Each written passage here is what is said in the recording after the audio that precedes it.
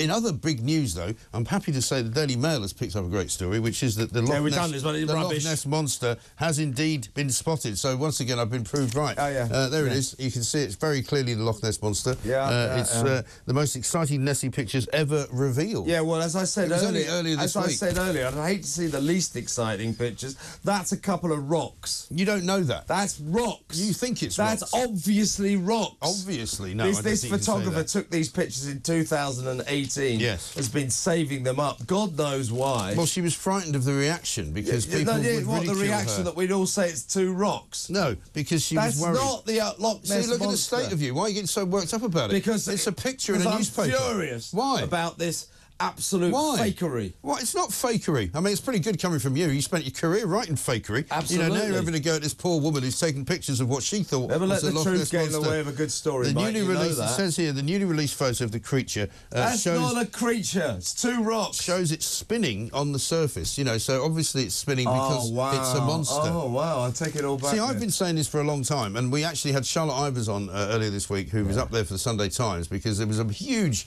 influx of people at the weekend. People are fascinated by this. So stuff. why do you think there might be a Loch Ness Monster? I just think it's wrong to dismiss the idea altogether. Yeah, but what would you? Because I believe. Well, do you confirm there might be? Well, let me ask you a question. Have you ever seen a sea serpent?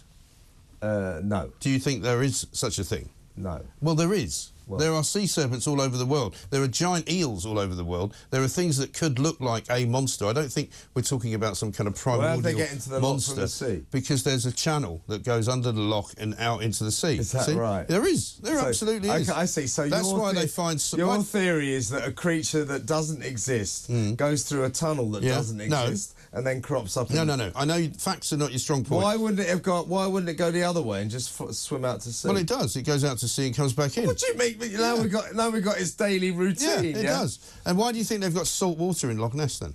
How do you think that happened?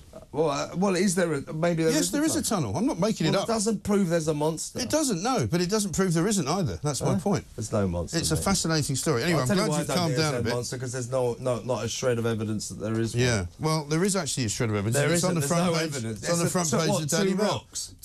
Two rocks. Two humps. Rocks. Anyway, rocks, hear about this. humps. Do you know anybody called Dave?